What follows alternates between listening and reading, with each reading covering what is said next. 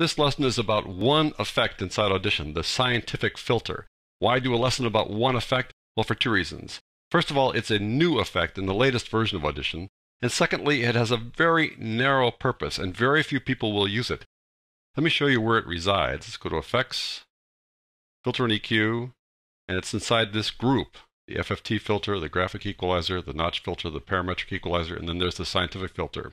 Now, I've covered these guys up here in a separate lesson, but let me remind you about them. Let's go to the graphic equalizer here. What this does, it allows you to control the amplitude within certain frequency bands. Right now we're at the default, which is sort of neutral. I'll just click play here. Well, let's change that. Let's go to, let's say, a high pass, where we're passing the high frequencies through. Or we'll go to a low pass, where we're passing the low frequencies through. I'll go back to the default here, and I'll adjust some of these guys individually. I'll increase the bass. Bring the treble down here, like so. And this is how the graphic equalizer works. You control frequencies within these bands. But what folks don't know is exactly how the curve looks between these two sliders, what that little line would be like if you saw it on a graph, and how it's defined. Well, it's defined by the Adobe engineers who created this. They created it to make things sound as good as possible, but the exact way it's created is not something that is known to the public. It's not really a secret necessarily, but it's just not something that's known to the public. And so let's say you're presenting evidence at a trial, and you've recorded something, and then you've adjusted the audio using an equalizer like this. Well, the opposing side will say, well, you manipulated the sound in some way, and there's no way that we really know that's exactly how it sounded. So to avoid that kind of an argument, you use something called the scientific filter, where the exact behavior is known to all. So I'll close this down, and I'll take a look at the scientific filter. So go to Effects, go to EQ and Filter there, go to Scientific Filter. And it is a graph. And if you worked with the parametric equalizer, you've seen this before. I'll close this down for a second. Go to Effects, Filter and EQ, and go to Parametric.